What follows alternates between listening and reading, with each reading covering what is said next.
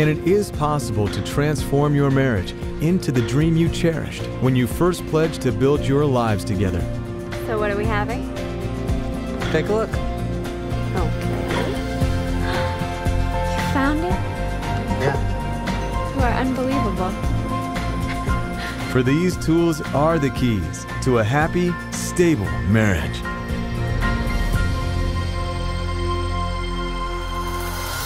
People will give you a lot of advice on how to have a happy marriage or how to try and save one that's failing. The online marriage course offers actual tools that you can apply to improve any close relationship. Go to Scientology.org/tools. No fee or donation is required. Most parents will tell you no one ever taught them how to raise a child.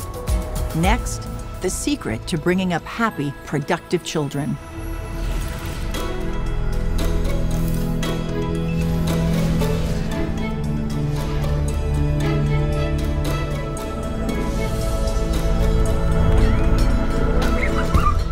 Luca, come here, come here. Luca! We all want our children to grow up to become happy, healthy, and successful adults. Luca, come on. But unfortunately, kids don't come with an instruction manual. Luca! Come here, Luca. Luca! So most of us just stumble through, Come here. armed with nothing more than our good intentions and our hopes that it'll turn out okay. Luca, come here. But trial and error is not the best way to raise a child. When are you going to start studying, girl? I get to have a social life if I want to. And the constant friction all too often leads to revenge or revolt. So how can we ensure that our sons and daughters will become confident, contributing members of society? How do we bring them up to be the best they can be? In other words, how do we train them without breaking them? Don't wrinkle the suit. Well, perhaps that's the problem. Children are not dogs. They can't be trained like dogs are trained. They aren't controllable items. Try to train, control, or own your child, and you'll lose their love forever. A child is not a special species of animal distinct from man. A child is a man or a woman who has simply not reached their full growth yet. So any law which applies to the behavior of men and women also applies to children. There you are. For example, I told you to wait in the car. how would you like to be treated in the same manner a child is typically treated? What if you were constantly contradicted and ordered about? Mother, what do you think of this one? They're both hideous. Give me that. Here, try this on. And please do something with your hair. You can't leave it hanging straggly like that. And restrained from doing whatever you wanted to do? Name. Susan Whitney. You're not on the list. Step to the side, please. If you were treated with the same level of disrespect the average child receives, you'd resent it. In fact, you'd probably revolt. Well, it's no different for a child, except he's too small to strike back. So, he gets revenge instead. He'll damage his possessions on purpose, or pester you, Mom, I'm gonna be late for the game! accidentally spill things, and generally destroy the peace of the home. This revenge is standard child behavior, because he's fighting for his own self-determinism, his right to make his own decisions about himself. To get a better idea of this, the next time a child sits on your lap, notice how he'll sit there quite happily. Then put your arms around him as if he's being made to sit there. What will happen? Instantly, he'll squirm. He'll fight to get away, get angry, cry. Yet he was happy to sit there on his own before you started holding him. That's what happens when you interrupt someone's self-determinism. Your efforts to mold, train, or own your child react on her exactly the same way. The sweetness and love of a child is preserved only as long as she can exert her own self-determinism. A child has a right to his self-determinism, his own power of choice. For example, if you take a child and make him play a musical instrument, his ability to play that instrument will not improve. You have to consult the child's willingness. He would at least have to agree with the fact that it's a good thing to play an instrument. Find out what his own ambitions actually are. Maybe he doesn't even want to play the violin.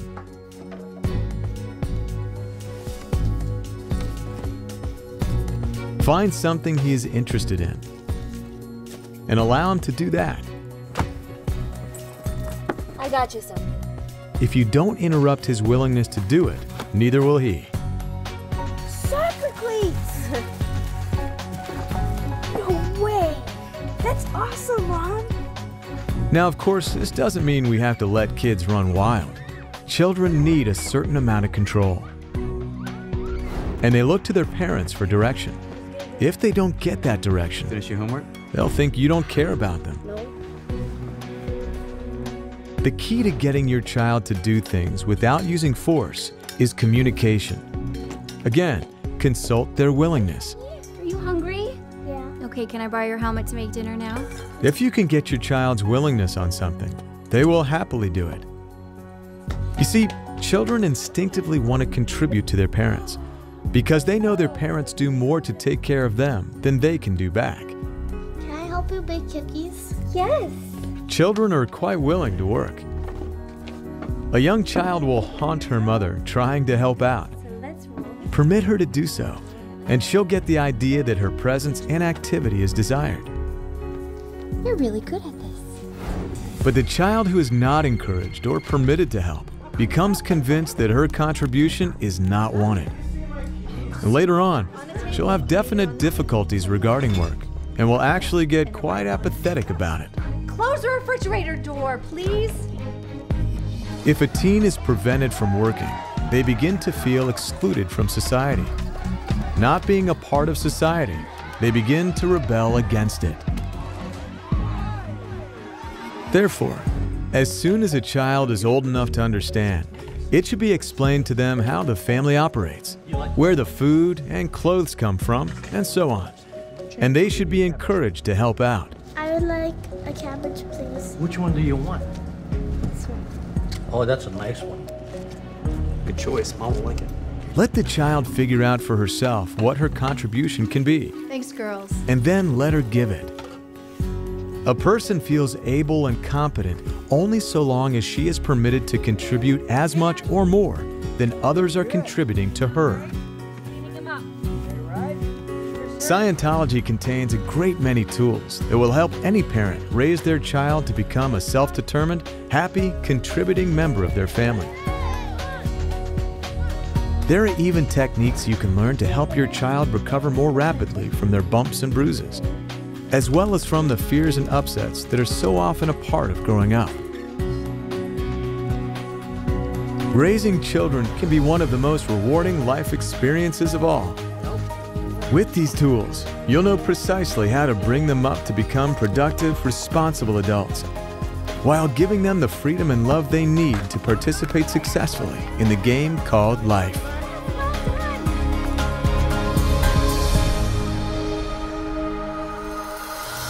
The online children course contains much more about how to raise happy and self-confident children.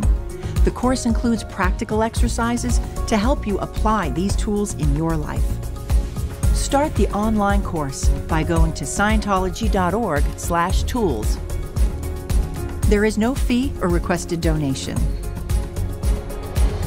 Coming up, the technology that can put you in control of your job and your career.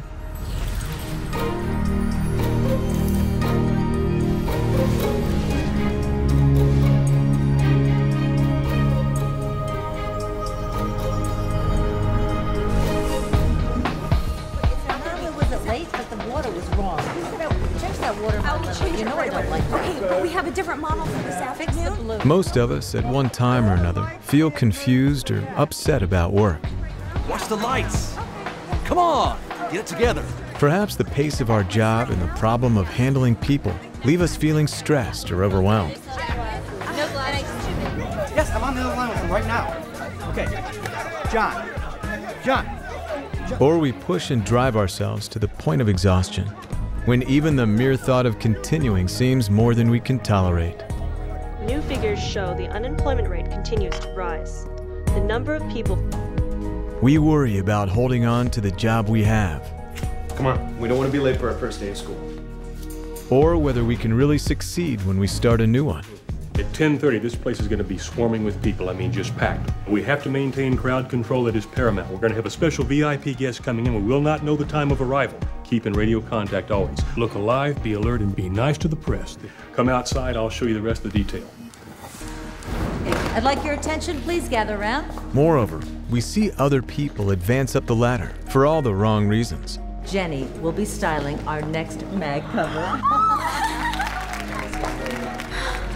It's her niece. Or watch luck triumph over hard work time and again. It's no wonder that most of us worry about our ability to build a successful career and achieve stability. But work is the major role of our existence, whether we like it or not. If we don't like it, we don't like life. So how can we re-energize ourselves and regain our enthusiasm for work, overcome our insecurities, and feel confident and certain about our future? Well, in Scientology it was discovered, in truth, all difficulties and failures stem from confusions.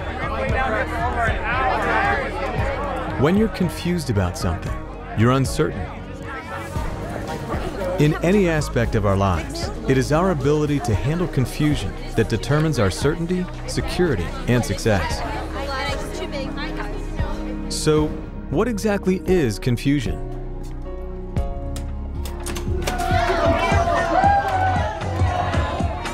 Well, confusion is random motion. Random means without any order or pattern to it. You see, confusions are made up of data, or factors, or parts. They have pieces. As long as all the parts or the pieces of it are in motion, you have confusion. But if you can single out just one piece of the confusion and halt that, then you'll have begun to bring order to that confusion. For example, a dispatcher with a dozen calls coming in all at once only needs to single out one call as the first call to take. That call becomes a stable datum. Hello, thanks for calling. How may I direct your call today? He can orient all the other calls on the switchboard to that first one, and he'll feel less confused. Thanks for calling. How may I help you today? It doesn't even matter which call he selected first. Once he picked one to be his stable datum, the other calls fell in line. Hello, thanks for holding. How may I help you today? Let's take an example of a biologist who is lost in the woods. He's confused. He's anxious. Well, a confusion is only a confusion so long as no part of it is understood. So if he simply grasps one fact about the situation, okay, the sun always sets in the west. That fact becomes his stable datum. Which would make that east and that south. And he can then see how everything else aligns to that. Which will eventually take me back. Grasping one fact first, one stable datum, will handle his confusion and help him regain his certainty. The teacher, confronted with a number of immediate problems, only needs to pick his first target of attention to start bringing about order again. Get up! Hey, get up! Now, have you ever tried to teach someone something? Now we have to maintain crowd control. That is paramount. We're going to have a special VIP guest coming in. We will not know the time of arrival. Keep in radio contact always. Look alive, be alert, and be nice to the press. You know what to do. Only to discover later that the person made a mess of it. You may have just written it off to, well, he's just not that bright. But the truth of the matter is, he was just confused. He lacked a stable datum. One fact had to be brought home to him first. This list is the most important thing. If they're not on the list, they're not getting in. I don't care what they tell you. You got it? Got it. You handle it? Yep. Okay. Okay, listen, if you're on this list, you're getting in. One is stupid and uncertain in any confusing situation until he has fully grasped one fact or one item. I'm sorry, Big. I don't see you on the list. My boyfriend is the DJ. Yeah, sure. I'm sorry, if not on the list, you're not getting in. Sorry? It's Wilkins, reporter for the Globe. Grasping now one fact, he can now relate other things to what he has learned. Mr. Wilkins, you're all set, sir. Thank you. And thus go on to master the confusion in its entirety. Everybody has to come around this way. Now, you may have noticed that to handle any confusing situation, you have to be willing and able to exert some control. But did you know that there are such things as good control? I am your new teacher. My name is Mr. Lane. And bad control? Watch the lights. Come on. In Scientology, you'll learn what the precise difference is between the two, and how you can improve your ability to control the people and things you work with. Hey, direct your call today. There are many other Scientology tools you can use to significantly improve your chances for success. For example, you're going to learn what specific steps you can take to overcome exhaustion and recover your energy and enthusiasm for your work. You'll also discover exactly why you get tired from handling people all day long and what you can do about it. And you'll find out how to increase your familiarity and certainty with your tools so you can be in better control of your endeavors. Moving it a lot better now. Very good. You can have confidence in yourself and certainty about your future. Superstar. We did it, man. You can have security. Good. That's good. People, I have an announcement to make. You can succeed. Today, Elizabeth will be styling our mag cover. With these tools, you can create exactly the career and the life you've always hoped for.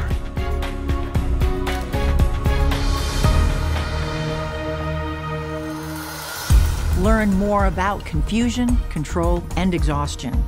Enroll in the Tools for the Workplace online course. There is no fee or requested donation.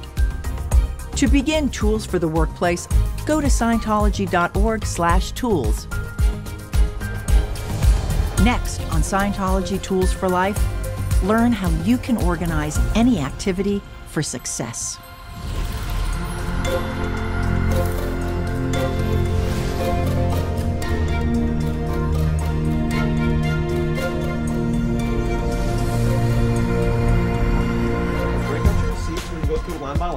You gotta take a look at these. If you've ever had to deal with a badly organized business or office, you'll know how trying and frustrating that experience can be. We're getting to the bottom of this, even if it takes all night. The result of poor organization is confusion. I thought you were going to do it. No, that's part of your own job. Why would I be With too much work My job. and very little getting done. I just want you to do your own job. Lacking the know-how to organize properly, the person in charge often tries to do everything herself. Honey, have you seen my keys? There's someplace, sweetheart. Mom, Yeah, I'm I gonna be lost my late for the game. Did you pack me a snack? Not yet, sweetheart. I'll be Regardless right of how capable she is, she ends up becoming overwhelmed, there. while those who could be put to work have nothing to do. On the table, honey. They're on the table. What was the street name again? I can't find They're them. on the table someplace. Honey? Close the refrigerator door, please. Mom, I'm gonna be late for the game. Honey, we'll be there. I just... And trying to get a new business started without proper organization leads to a lot of extra effort and lowers your morale. But chaos and confusion are not natural conditions of life. How can we best organize ourselves and our lives? How do we manage our time, our activities, and those around us more effectively? How can we avoid distractions and overwork and help assure our success? Well, whether you're in charge of one project or an entire company, a busy family, or simply your own career, understanding the basics of organizing is the key factor in achieving your goals. We all recognize that if things were better organized, we'd get more accomplished. Hey, man. I've been here for 20 minutes. What's the problem? Just looking for your receipt. My employee's getting This shirt. That is not my shirt. This one doesn't have a tag. I can't Come on, it's back there. It's got to be back there. This happens sometimes. It's going. But most of us lack an understanding of the natural laws of organization. Sir, is this your shirt right here? That's not my shirt. I'm looking for it. I'm looking for it. Move. That's not my shirt either. We're gonna find this eventually, okay? You need some help. You see, any activity is made up of a series of actions that take place in a certain sequence. Here's a simple example. this woman is a jewelry maker. Now, her first step in making a necklace should be to organize her beads. If she sorts her beads according to their color, she would find them much easier to work with. Once her materials are organized, she would string the beads into necklaces. But those finished necklaces aren't worth anything until they're sold, so her next step would be to package them. And finally, to take them to a local boutique and sell them to the store owner. I have everything you ordered. Perfect. Your necklaces are so popular. Here you go. Thank you so much. If we were to make a simple chart of the sequence of her actions, it might look like this: sorting, stringing, packaging, then selling. And in this example, the jewelry maker is the person in charge of all of the different actions, since she's the only employee in her company. As we've seen, this woman's product is jewelry. By product, we mean something that is completed, that can be exchanged for another valuable, such as money. A product can be the thing that you're selling, or it could be a service you provide. L200, how may I assist you? A product can be exchanged with people outside of your organization, There you go. Bye. or it could be something you've completed that you put in the hands of someone within your organization. I finished pricing out that project, so you can start ordering the materials. Great, thanks. Every position in an organization has a product. And all of the products from all of those positions should add up to a final product that can be exchanged. Therefore, your first step in organizing anything is to determine what your final product will be. Once you know what your final product is, you simply have to work backwards, in sequence, to establish the earlier products, which all in a row add up to the final product. For example, what does it take to create this cupcake? Well, to begin, someone has to make sure the bakery has enough sugar and flour. Flour tomorrow afternoon? So the product of the purchaser's job is purchased and delivered ingredients. Hey, I got 2 bags of sugar for you. And could you please sign right here? Now, to make the cupcakes, the baker's assistant first prepares and measures the ingredients, and then mixes them together. So his product is cupcake batter, ready to be baked. The baker is then responsible for putting the cupcakes into the oven and taking them out when they're perfectly baked. The cupcakes then go to the decorator to be professionally decorated. Mind if I try one? Once done, it's the baker's job to make sure they meet the proper standard of quality. What do you think? It's good. The final product is high-quality cupcakes that can be delivered to a place where they can be sold to happy, hungry customers. Now, knowing the exact steps and products you need to create your final product tells you how many different positions have to be filled. And as we've seen, a person can hold more than one position, as long as he or she knows what all his different positions are. Here you go. Thank you so much. But how can you make sure that each and every person involved understands what their product is, let alone what their position and status is within the structure of the organization? 55% over there, man. L. Ron Hubbard made an important breakthrough in the subject of organization. It's called the Organizing Board. It makes any activity, project, or group function more efficiently, and you're going to learn precisely how to create one step by step. The Organizing Board enables you to see how things flow through an organization. It shows what functions are done, the order they are done in, and who is responsible for getting them done. Whether you're part of a large corporation or simply an individual with a dream, you can use this knowledge to expand your business, Your customers are gonna love it. Well, let's get them packed up and shipped out right away. increase your productivity, Mr. Collins. How you doing? I'm doing good. It's good to see you. Thank you for your business, sir. Come again. or simply organize any aspect of your life. Dad, I fed the dog. Can we go to the soccer game now? Honey, we're going to soccer practice. With these tools, any activity or group can not only become more efficient, it can be made to expand and flourish.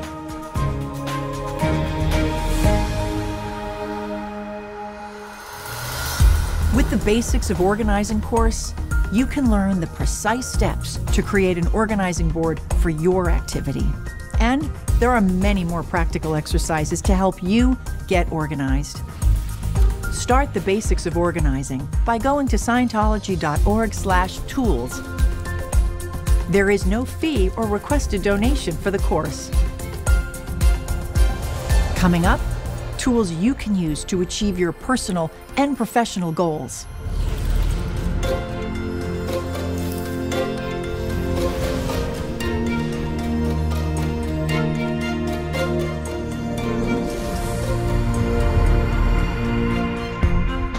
We all have dreams and goals, but all too often, they don't amount to much more than that. Perhaps we work night and day to make our goals a reality. Hi guys, how are you? Only to discover we're no closer than we were when we started. Or maybe the road to get there seems so overwhelming, we have no idea where to even begin. Surfboards. And so, our most treasured dreams can become abandoned as lost causes, too far out of reach to ever come true. But no one is happy without a goal. And no one can be happy without faith in his own ability to reach that goal. Well, the truth is, there is absolutely no goal, large or small, that can't be achieved. Whether it be for an individual, a group, or a business. The key to making any goal a reality is knowing precisely how to plan out what must be done to attain it. You see, there are actually a number of subjects that make up an activity. And when one or more of these subjects aren't aligned with the others, upsets occur, and projects become hindered or even fail. Had it with you. Each of these subjects must operate in a coordinated manner with one another to achieve success. In Scientology, there's a valuable tool called the administrative scale. It lists these subjects in order of their importance, and all of the subjects must be in agreement with each other. In other words, each subject must align with the rest. At the top of the scale in seniority is the goal. A goal is the known objective toward which all of these actions are directed.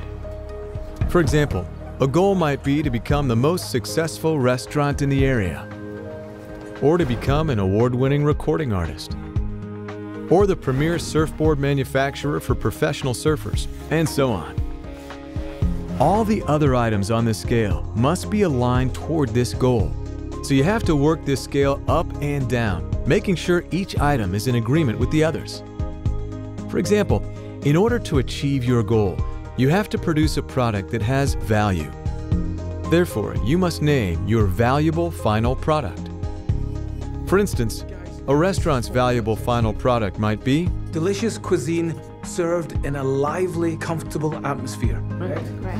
For a musician, it might be well-executed performances that create an emotional impact. Or for a surfboard maker, high-quality surfboards that look better and outperform the competition. This is epic. Now, knowing your goal and your product is a great start.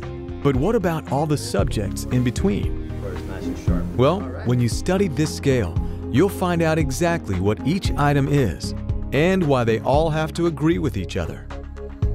For example, an ideal scene tells the group what the area ought to be like. Now, the people that are doing it so well are those guys in the city.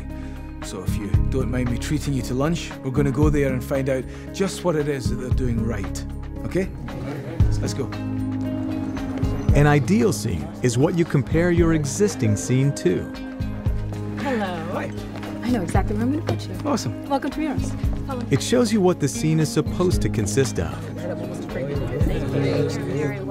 See guys, this is what I was talking about. The presentation's amazing, delivery was incredible, everything. It's just really open and airy and wide. If there is no ideal scene envisioned with which to compare the existing scene, you won't be able to recognize departures from it. I think this gives us lots of great ideas for us. Yeah. Now, to bring your existing scene up to an ideal one, you will need a plan. A plan is a description of the short-range, broad intentions required to handle a specific area. For example, This restaurant owner's plan is to expand the business by upgrading the quality of the atmosphere, the service, and the food.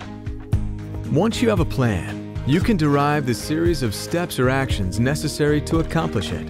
Will that be all? That's awesome. When you study the scale, you'll know exactly how to do that. Hey, so how's the new recipe going? It's going really, really well. I think it's really going to be amazing, actually. And you know how to break down each step into specific targets that will keep you moving toward your objective. Oh, that is art. Then you can use statistics to chart your progress. The number of surfboards sold 20 times, and that's a result of your hard work. The administrative scale will show you precisely what you need to do, step by step, to achieve the happiness and prosperity you desire. A person is as alive as he has hopes and dreams. Without goals, hopes, or dreams, attaining pleasure is nearly impossible. Reopen! In fact, happiness could be defined as the overcoming of obstacles toward a desirable goal.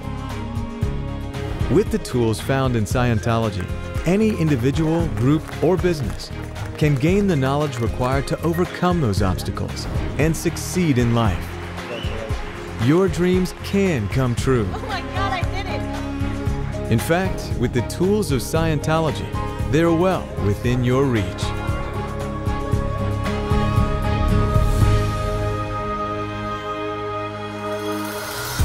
Make your plans a reality with the Targets and Goals online course. Learn the skills to break down any activity into targets you can accomplish. Start Targets and Goals or any of our online courses by going to Scientology.org/tools. No fee or donation is required. Coming up next, learn how to discover the real reasons behind success or failure.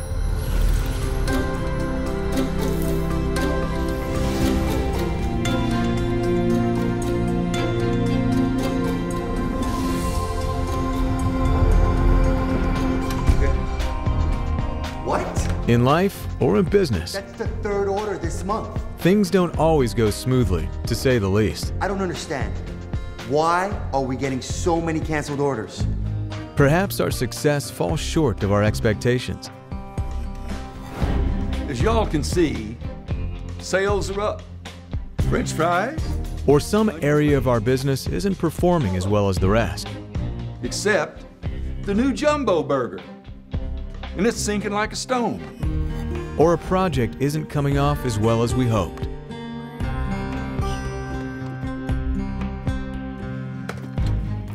Hey, Ann, you know, it's not sounding right out here. I don't know what the problem is. I'm gonna have to come in there. When things go wrong, we naturally want to find out why.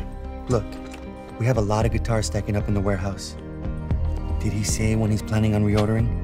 But without the know-how needed to conduct an accurate investigation, Just adjusting that, see if that makes a difference, okay? all we're really left with are guesses or mere explanations. Would someone like to explain that to me? Well, clearly somebody's just made a mistake. The Jumbo Burger marketing campaign is a huge success. That's right. Must be a glitch in the computer program, boss. I'll get them to recount those numbers by hand and send them to you as soon as possible, sir. You do that, I'd like to see them. If our goals are not being achieved, or if we find ourselves in a situation that keeps getting worse, I have your recalculated numbers. Oh. there is a real identifiable reason for this. They don't look any different than the last numbers. You see, things don't just happen. They are caused. There are reasons behind every situation, reasons that people themselves can control. Here's an example. A guitar manufacturer is struggling. Business is bad, and he needs to track down the real reason. Call this the why. The right why, when found, will always open the door to handling the situation. Does anybody have any suggestions? Now, he may be offered all kinds of opinions and explanations as to why sales are down. It's obvious why. It's the internet and all these computer games. None of which would actually lead to a workable solution. So they don't want to take the time to learn how to play guitars anymore. This is a wrong why. What do you suggest we do? It doesn't open the door to improving the situation. Turn off the internet? Besides, the competition is doing just fine. The wrong why can cause you to correct things which are not wrong, Tilt this over here a little bit, get the sound baffle lined up, all right? and neglect things which are not right. Finding the right why requires skill in investigation. Investigation is the careful discovery and sorting of facts, and it involves the ability to think logically and get to the bottom of things. To get facts, you have to ask questions. Ask yourself, what don't I understand? Find something about the situation that doesn't make sense. Then, question the people in that area to get more data. Can I have a word? If one of their answers doesn't make sense or isn't logical, quite frankly, the wood just isn't as good as it used to be. Thank you. keep asking questions. Hey, Matt, can I speak to you? Oh, hey, boss. Sure. Sooner or later, the real reason, the right why, will show up. So now I'm having to go to a different supplier. Uh-huh. You have the best wood by far of anybody in the business. But you pay late or you don't pay at all. And it's the same month after month. Look, I would really like to keep doing... No payment, no wood. Hello? In this case, an investigation revealed that the accountant had not been paying their suppliers in a timely manner. 3, 2, 1. Oh! Lower quality materials were then ordered from somewhere else, which made for lower quality guitars. The neck on your guitar, it's warped. This led to a bad reputation, Let me get you mine. causing sales to slump and orders to be canceled. So now I'm having to go to a different supplier. I get it. Thank you. Once the right why is found, the manufacturer will know exactly what to do to correct the situation. I'll see you later, man. Hey. Now, statistics can play an important role in investigations. There's always a reason behind a bad statistic. And it's sinking like a stone. Question those involved. Somebody like to explain that to me? You're looking for data that is illogical. Well, clearly somebody's just made a mistake. The Jumbo Burger marketing campaign is a huge success. For example, there's something illogical here, because the marketing campaign couldn't be a huge success if the product's sales are sinking. Both datums can't be true. One of the breakthroughs in Scientology has been to identify the exact points that make something illogical. They're called out points, and the better you get at spotting them, the faster you can get to the bottom of any investigation. You're going to learn how to recognize all the different types of out points, so you can quickly identify what's illogical about any situation. You're also going to find out what plus points are and why they're equally important to the success of any endeavor. Looks just like the pictures, too. These are just part of an entire body of knowledge regarding the subject of investigation. For example, you'll also learn why it's important to know what your ideal scene really is, and how to know if your investigation has led you to the real why. Our sales are the highest they've ever been.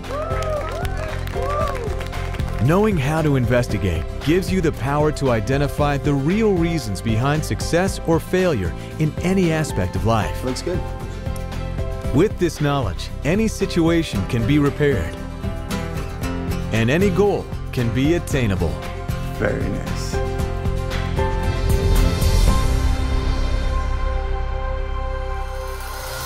Is there some situation in your life you can improve if you found the right why? On the Investigations course, you can learn practical exercises that help you apply these tools to your life. To start, go to Scientology.org/tools. There is no fee or requested donation. How can you get agreement from others for your plans and ideas?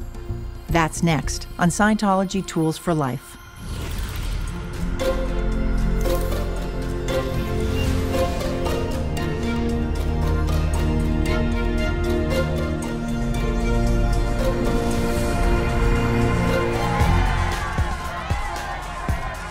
When we hear the phrase,